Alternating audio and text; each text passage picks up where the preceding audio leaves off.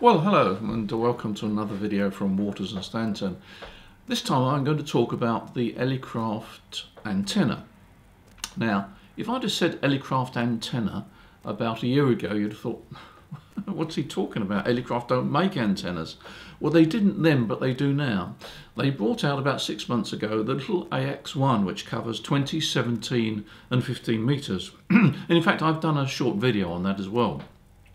But because of the popularity of the AX1 portable antenna, they decided to add 40 meters, and they introduced a few weeks ago now the AXE1, which is a 40 meter add-on coil, and that's what I'm going to talk about today. So let's have a look at it.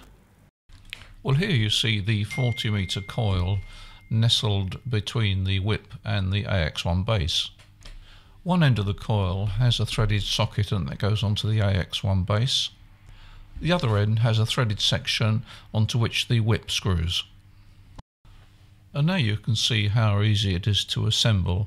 You put the coil onto the AX1 base, and then the telescopic whip goes onto the 40 meter section, and within less than a minute you're ready to go with a 40 meter antenna.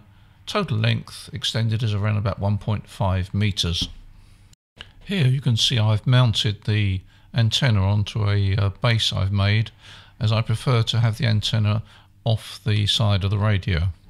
Elecraft actually make a tripod adapter which will go onto a camera tripod, and that's another way of mounting it.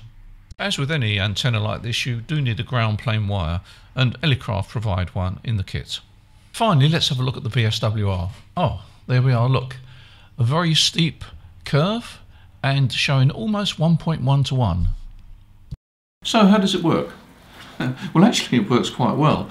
I've had it for about 2 weeks now, and I've had a number of European contacts on it, and it's very convenient the way the whole thing packs down into a little tiny package that you can put into your pocket. So full marks for Elecraft for that, and it is nicely engineered. So I hope that's been help to you and of interest to those that are thinking of buying the AXE1. Don't forget, if you enjoy watching these videos, click the button which says subscribe so that we know that we're in the right direction. Okay, in the meantime, enjoy your ham radio.